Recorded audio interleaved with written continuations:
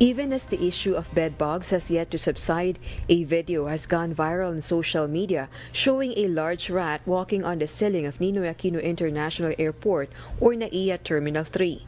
The video was reportedly captured by a concerned passenger on Friday, March 1.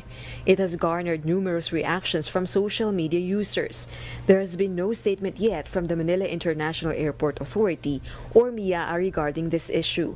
Meanwhile, OFW Party List Representative Marissa Magsino is also concerned about the situation at NAIA Terminals 2 and 3, especially with reports of alleged incidents involving infestation of bedbugs and rat that cause concern and unpleasant experience for passengers. She also added her concern about the slow traffic flow around the airport. According to her, this not only causes inconvenience to Filipinos, but also affects the image of the country in the international community.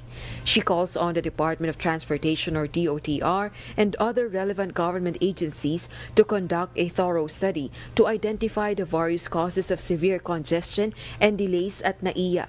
Furthermore, she emphasizes that the airport serves not only as a gateway to the tourism industry, but also to labor migration, putting the livelihood of overseas Filipino workers or OFWs at risk due to the possibility of missed flights. Following complaints from some passengers about bedbugs on seats, NAIA has implemented disinfection measures at NAIA. According to NAIA Terminal 3 Pest Control Services operations, the bedbugs reported at NAIA may possibly be imported from other countries as they are larger compared to those found locally in the Philippines. Rosa Licoz, UNTV News and Rescue. We serve the people, we give glory to God.